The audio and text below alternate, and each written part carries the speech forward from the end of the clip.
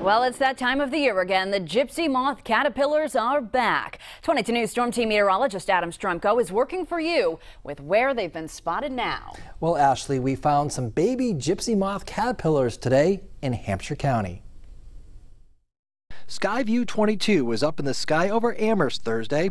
More and more leaves are showing up on the trees, but in some areas those leaves are starting to be eaten by gypsy moth caterpillars. Here at UMass in Amherst, there are small caterpillars on some of the trees. Last year, gypsy moth caterpillars defoliated over 923,000 acres in Massachusetts. According to UMass Extension entomologist Tawny Samiski, spring drought conditions that we experienced from 2014 to 2016 inhibited a fungus that infects and kills the caterpillars, but last year things were wetter.